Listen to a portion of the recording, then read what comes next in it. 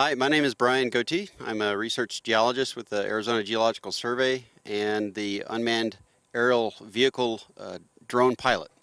And so today we're going to fly a drone over an earth fissure to inspect it and survey it and map it to get a better feel for the extent of recent damages from a recent opening of it.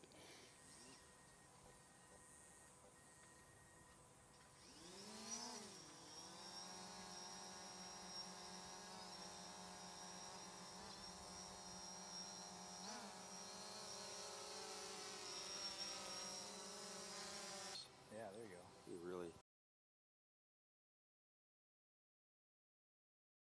Yeah, so right now we're flying directly overhead the fissure, and you can really get a better feel for what needs to be targeted and photographed more carefully. And so this uh, drone allows you the ability to really look at real-time imagery and then use it real-time. And we can pan around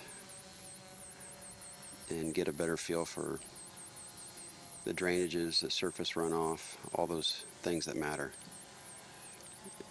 and the impacts.